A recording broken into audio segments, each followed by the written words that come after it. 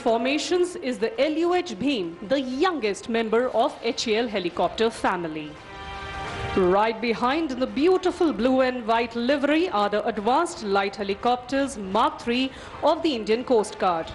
These helicopters were developed to answer the nation's need for a dedicated and capable coastal security helicopter.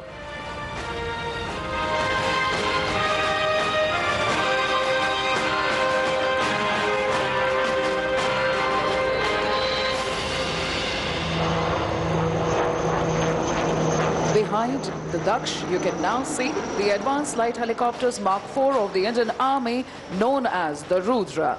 They are an advanced and armed variant of advanced light helicopter developed for attack role, close air support and high altitude operations. Next in line are the light combat helicopters Prachand of the Indian Air Force. This indigenous helicopter has been designed to operate at very high altitudes.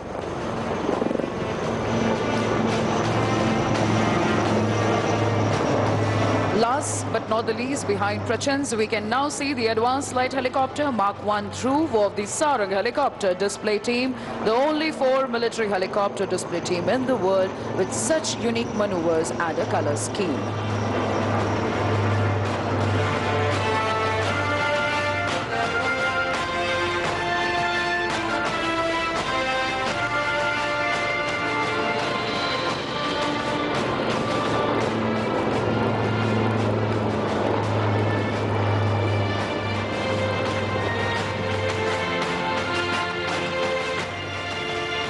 Next formation will be the Gurukul formation. In the lead, we will have the light combat aircraft flown by the Chief of the Air Staff, Air Chief Marshal V.R. Chaudhary, PVSM, AVSM, VM, ADC, along with Group Captain Prashant.